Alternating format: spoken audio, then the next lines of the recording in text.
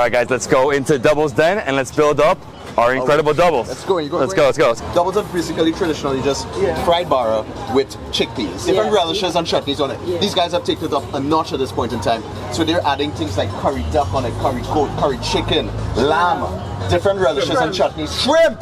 Epic experience here, guys, on Arpit Avenue Double's Den. So let's try it out. And it's not just the meats here, it's also all the chutneys, all the sauces, so many sauces. We got the duck, we got the chicken, we got the goat, we got the lamb, we got the shrimp inside here. Curry chickpeas, garbanzo beans, chana, we call it here in Trinidad and Tobago. And of course these bars.